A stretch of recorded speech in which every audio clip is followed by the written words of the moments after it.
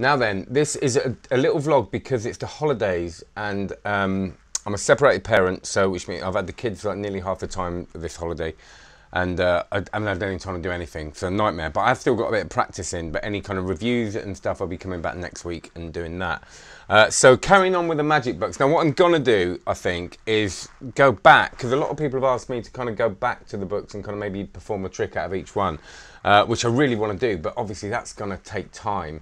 I looked at this morning, Wesley James, it's over there, which I started with over here, and then I flipped through there and started learning some, and I thought, right, I'd do that, and then realised it was, well, the two things happened. I realised it was too hard to learn quickly, even though I kind of know the move that it involves, but also I then got obsessed with learning it, and so sat there for about an hour doing that, which wasn't really the most productive use of time, but I will try and learn that. He does like any four of a kind call for travellers, which I do myself, but in a different way, and it's really nice, but it's really knacky. But so I'm going to run through these very quickly, and first of all, again, a lot of them I haven't read. Come on, a lot of these I haven't read. Let's be honest. But this is what the point of this is. Maybe it'll make me do it. So David Acker. Apparently it is Acker. I always thought it was Acer. Random Acts of Magic. I love David Acker's Acer stuff. I just can't. I want to say Acer. I just want to say it. I love his stuff, but I haven't got enough of it, and let's be honest, I haven't really learnt much out of that, but I've read through it and it's great. Max Maven Prism, great, but I've got to admit, I'm not a mentalist. Saying that, The Artful Mentalism of Bob Cassidy here, this is a stunning book. I do a routine from this on stage, which I haven't done for ages for some reason, Fourth Dimensional Telepathy. It's great, it's like 10 minutes of material or more with 3 different people, so I'm going to go back to doing that, I decided this week. This, I'm not even going to go all the way through this. I'm going to talk about this, Ernest Earick by Forces Unseen. Now, for me, this is just a stunning, stunning book. And a lot of people see this as too difficult or impractical. Not at all. Now, don't get me wrong, some of it is ridiculously difficult. But I think there are some really practical applications in here. I might even film a little thing in a minute from my Materials DVD. Now, when I did my DVD called Materials back, God, ages ago, it's a DVD of like 10, I think, moves that I use practically in my work that are a little bit sort of knacky. I say that they're quite difficult, but and a couple of them are off here. And Ernest Earick very, very kindly, he's dead now unfortunately, really sad, but very kindly gave me permission to teach a couple of his things. And there's one thing that I do all the time that's again really fun to learn because of its difficulty and because of what happens to the cards. But I'll show you what it looks like later. That means see, now I wasn't going to do this, but now I've committed to doing another bit of filming and cutting that in, haven't I? But there you go. Don't dismiss it. If you're not a knuckle buster, yeah. If you're not a sleight of hand magician, you don't really want to learn. But don't, because I think there are some really practical applications. Harry Lorraine, Close Up Magic. Needless to say, a brilliant book. Ted Lesley's Paramiracles. Now this has got this thing at the beginning of it. I haven't got this out for ages, but it's got a. Oh, I know this is tedious, but what's it called? He's got a thing using a breather crimp.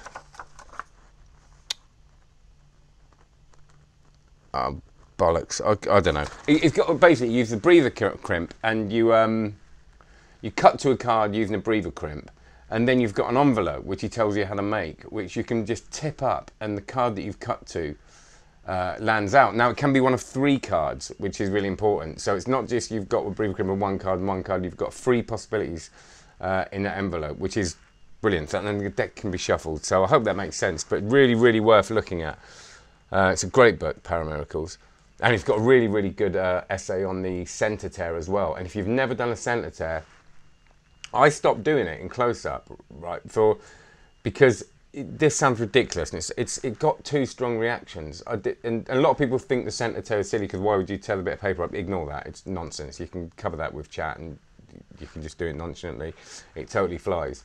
But it's just, you know, when you go up to a table and you want people to clap and go, wow, and people are sort of all confused and a bit sad and a bit upset about it because they couldn't work it out. it sort of floored people so much that I didn't take it out completely, but I didn't do it opening or closing or anything because I wanted it to be a bit lighter. But don't disregard the centre tear. And if you're going to do it, Richard Bush has got obviously peak performances, but there's a great essay in the Power Miracles about the centre tear.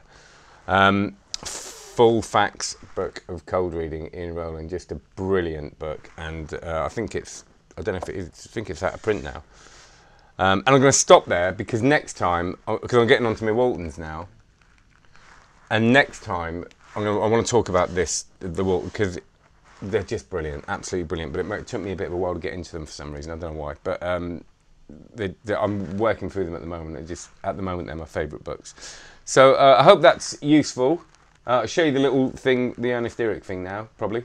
So this is, it's kind of a version of the longitudinal, easy for me to say, longitudinal swivel steels. So you basically get a card peaked, and a little bit of misdirections needed, and then the card is pulled out of the pocket. So it's basically a steal straight from the centre of the deck. All right, have a good one. And oh, quickly, Instagram page, Card Magic Course on Instagram.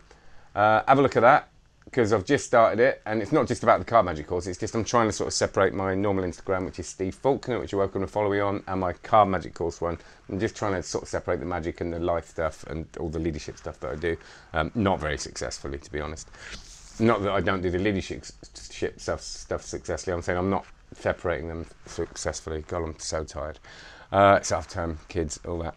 So, yes, and check out the Card Magic Course. I'm going to say it every time. Cardmagiccourse.com. That'll be lovely. You can get a free download at the moment. A free download of the spread cold tutorial straight from the course. So just go on to cardmagiccourse.com and you'll see a place to put your email address and first name. All right, thanks a lot. Back to normal reviews soon. Have a great one, and I hope you had a good Halloween yesterday. Cheers.